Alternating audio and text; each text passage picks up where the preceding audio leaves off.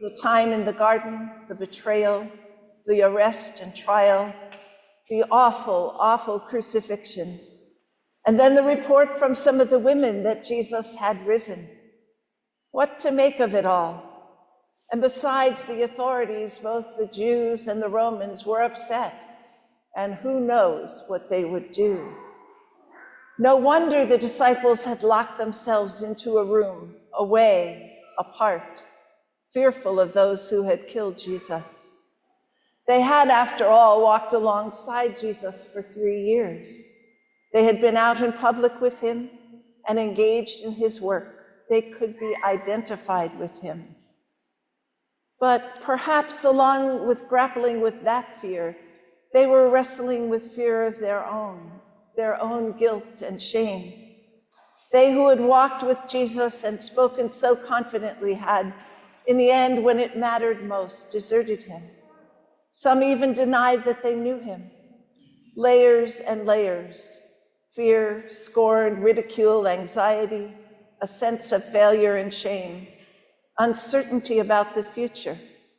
What did it mean that Jesus had been raised from the dead?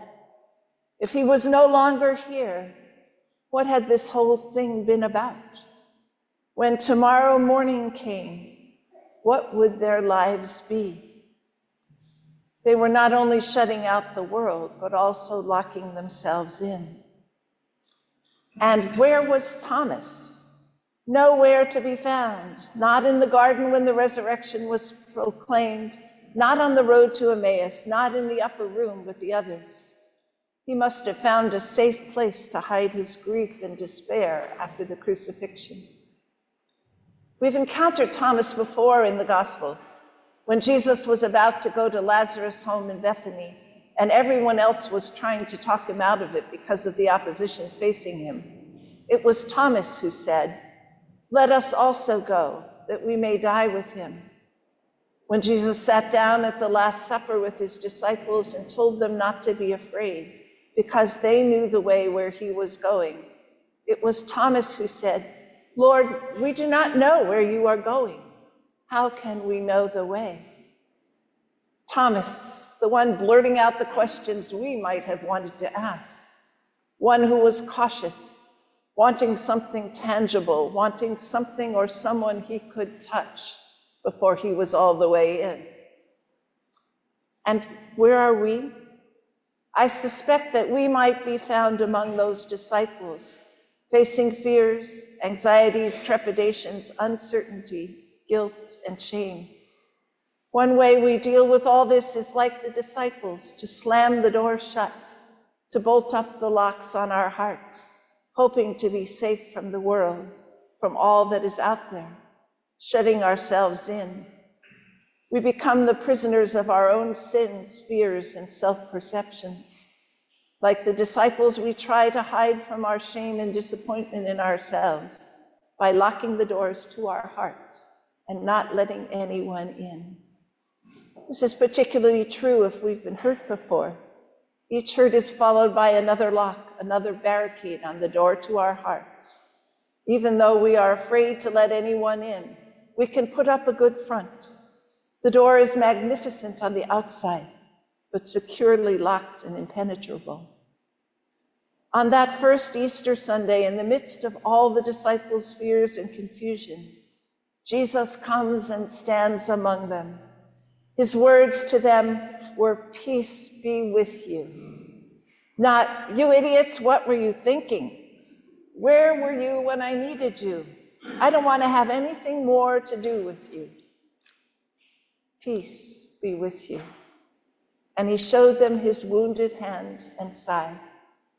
Wow, the women were right after all. It really was Jesus risen from the dead. Thomas missed out wherever he was, dealing with his own grief and guilt. He was not with the disciples when Jesus appeared to them. To discover that his friends, equally guilty, even equally grieving, had been visited by Jesus and given authority to continue the work Jesus had been doing, was more than he could absorb or manage. Filled with shame, he blurts out, "Unless I see the marks of the nails in his hands and put my finger in the mark of the nails and my hand in his side, I will not believe. Thomas won't believe it for himself. He certainly won't believe it from the mouths of his friends. But still he hangs around, even though he's convinced that nothing can ever get better for him, that he deserves nothing better. Then the next week, Jesus appears again and greets the assembled group. Peace be with you. And immediately he invites Thomas to touch his wounds. Do not doubt, but believe. Like a dam bursting, Thomas's fear, grief, and shame flood out, and he collapses in adoration. My Lord and my God. Peace be with you. Peace be with you. There's no little asterisk saying that this is available only to those who stay the course, who always do what they're supposed to do. There's no exclusion clause for those who have questioned, for those who have feared, for those who just don't know quite how all this works or who this Jesus is. Peace be with you. Look around that room where the disciples were. See whom Jesus is addressing. I suspect we would fit right in. And I suspect, too, that we, as well as the disciples, are meant to hear Jesus' words. As the Father has sent me, so I send you. The locked door is opened. The disciples go out and witness to the risen Lord. Life is not all peaches and cream. The disciples get in trouble with the authorities. Persecution follows. But that sense of peace, that knowledge that Jesus goes with them, fills their lives.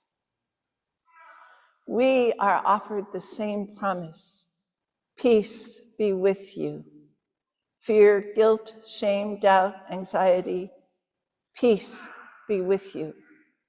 Unlock that door. There is nothing to hold you in. Jesus goes with you. Nothing, not sin, not death, can bar the door. Jesus is risen, and in his life is our life. Then go and share that love, that life. Help others to unlock all those doors that kept them in. In the name of God, Father, Son, and Holy Spirit.